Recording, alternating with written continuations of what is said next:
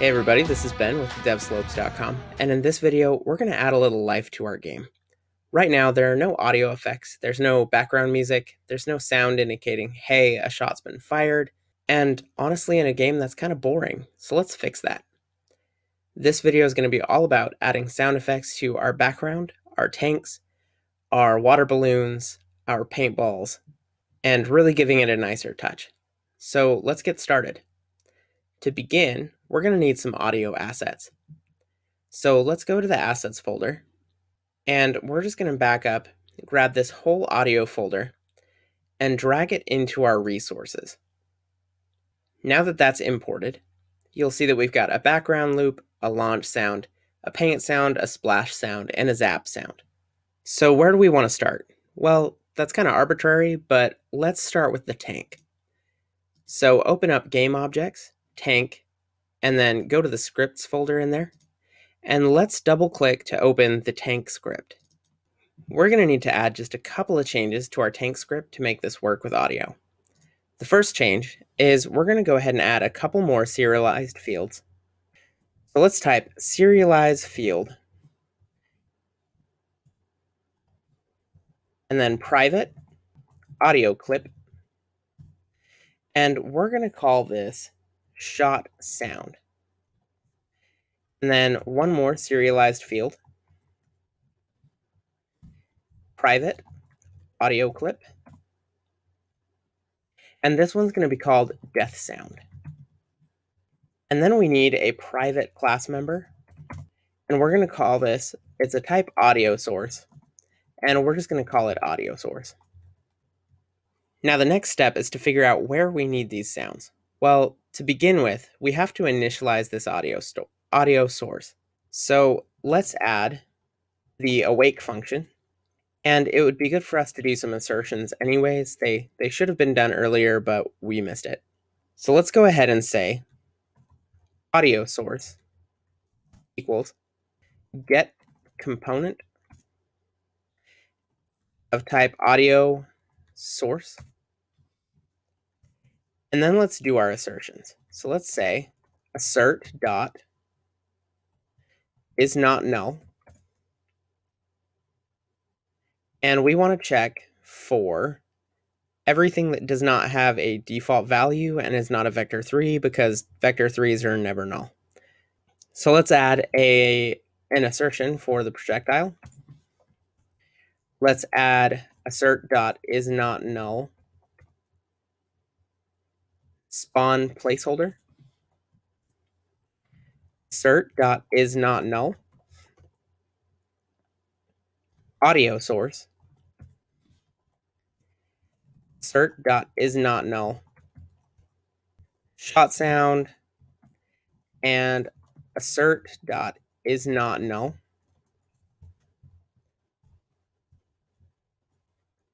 death sound. Cool.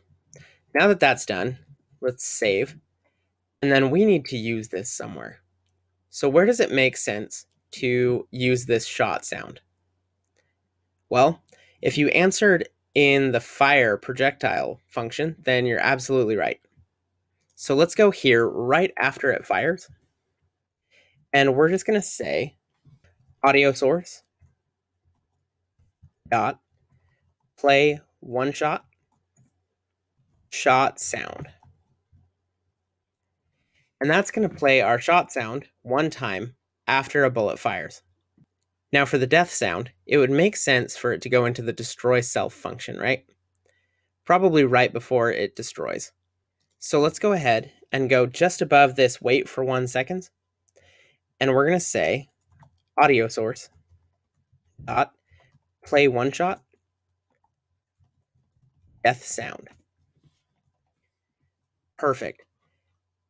With that, we are done with the tank. So let's save this script and head back to Unity. There is, however, one more step we need to do before we can call it fully done with the tank. If you remember, we added an audio source, so we need to go add that to our model. So just come to the enemy tank prefab, scroll all the way to the bottom, click add component, and we're going to type in audio source, and it'll pull up audio source as the first result. So let's go ahead and look at our audio folder. And let's grab this launch sound, and we're going to drag that into the shot sound. And then for the death sound parameter, we're going to go ahead and grab this zap. There we go. Now we're done with the tank. What do we want to move on to next? Well, if you answered the screen cannon, then I agree. So let's head to our screen cannon under AR Tabletop Kit, AR Root, Main Camera. And down here in the screen cannon script, we're going to need to make a couple of changes. So let's click on the script right here, open that up, and make those changes real quick. Now this is going to be a lot like our tank. We're just going to need to add a serialized field. So up here in the parameters, let's add serialized field, private, audio clip, and we're going to call this shot sound. And then down here by our private variables, we're going to go ahead and say private audio source, audio source. Perfect. Now let's head to our awake function, and we're going to make a couple of assertions and get that audio source. So step 1, audio source with a lowercase equals get component of type audio source. Once that's done, let's come down here to our assertions. Well, right now it's just an assertion. And we're going to add a couple of new assertions to this for validation when this first runs. So let's say assert dot is not null, audio source, and then assert dot is not null, shot sound. Perfect. The next thing we're going to do is we're going to head down to the, fire shot function. And just at the very end of this, we're going to add the sound for our water balloon being shot. So we'll just say audio source dot play one shot, shot sound.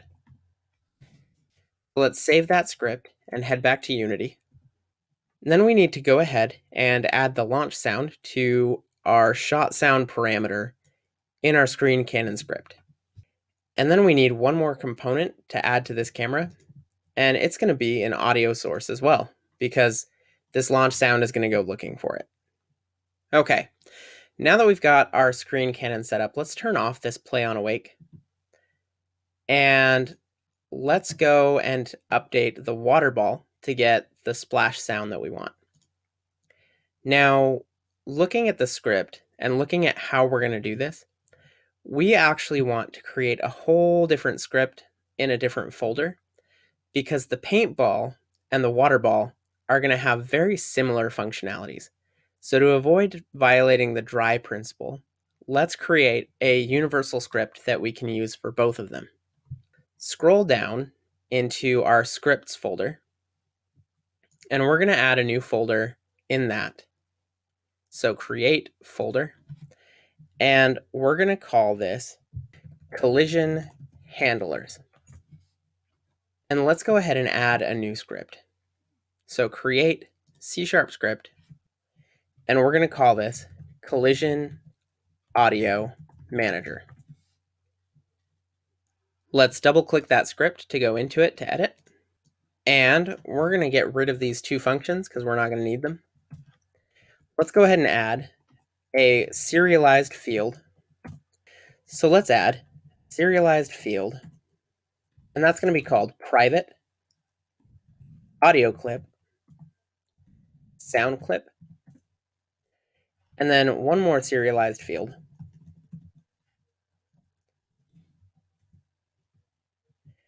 And that's going to be private string array, target tags. And then we just need a private audio source And again, we'll just call it audio source. We'll need the awake function. So private void awake rather. And then we're going to say audio source equals get component audio source. And let's make some assertions to make sure that we're good to go. And we're going to say assert.isNotNull sound clip, and then assert.isNotNull audio source, and assert.isNotNull target tags. Then we just need a function called private void on trigger enter, and we're passing in a collider other, and we're just going to say play sound other.gameObject.tag. And the play sound function doesn't exist yet. We're going to write that here in just a second. The next function we need is private void on collision enter. There we go. And we'll be passing in a collision called other.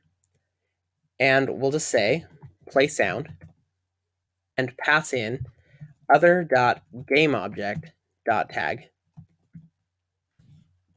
Perfect. Let's scroll down so you can see a little better.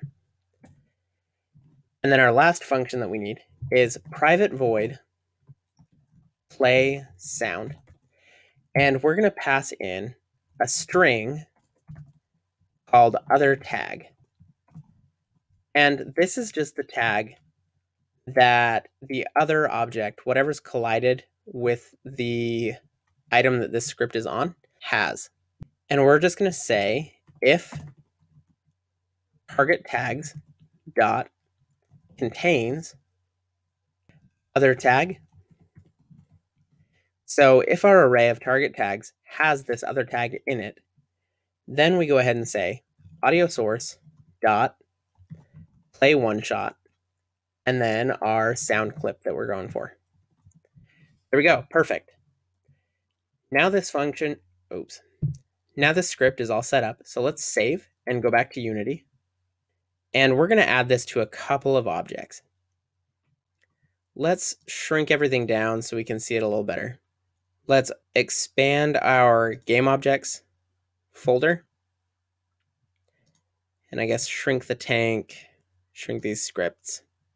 Cool, now I can see it. And let's go ahead and select our water ball. And we're just going to grab this collision audio manager and drag it onto the water ball underneath its water ball script. Then we'll grab I guess we have to expand resources. We'll grab the splash sound and hook that in there. And then we'll go for target tags. And we're going to change the size to 2, or 1 rather. The only one we care about is going to be enemy. And that's the tag that we'll be adding to our tanks to make sure that they're labeled correctly as enemies. And then let's go to the paintball prefab. And we're just going to click add component just to show you another way to do this. We're going to grab collision audio manager out of the search and add it there. And then we'll take the paint audio clip and drop it into the sound clip parameter. Then we're going to update this target tags array to 2. So size of 2, because we want to target our buildings and our points of interest. So type in building as the first element, and then POI as the second element. Now you may have noticed something, we're missing audio managers here. So let's go ahead and add those. So to our paintball, let's add an audio source. Let's turn off the play on awake. Go to the water ball and add an audio source there as well. Turn off play on awake. And with that, we're just about done with the sounds. So let's head up to our camera object because we need one more sound here. We've got our launch sound on the screen cannon that's attached here, but we also have some background music that we want to play. So in the interest of always having that available to the player, let's go ahead and add that here. And adding the background music is actually really, really easy. we're just going to go ahead and grab this background loop or BG loop audio clip, drop it in the audio clip spot, and we're going to say loop and play on awake. Now with that, we can go and fine tune our volume however we want when we go to clean things up at the very end. But we have all of our audio set up. It's ready to roll. So great job. That's it. Now that we've gone to all that trouble of setting up the audio, let's give it a listen and see what it sounds like. Let's go ahead and press play.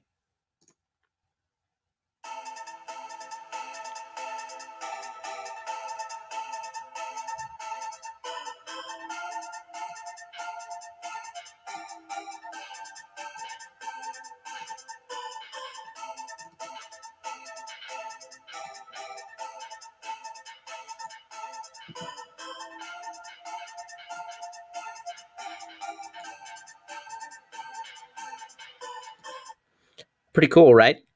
What you're hearing is the background music, the cannons shooting, and the sound of paint splatting up against the buildings. So let's go ahead and stop running. In this video, we've set up our audio. We've added audio to the paintball, the water ball, our main camera for the background loop, our screen cannon script, and our tank. And this will add a lot more polish and make our game much more playable and provide a better user experience. So great job following along. Let's get moving on to the next part of this project. This is Ben with Devslopes.com, and we'll see you next time.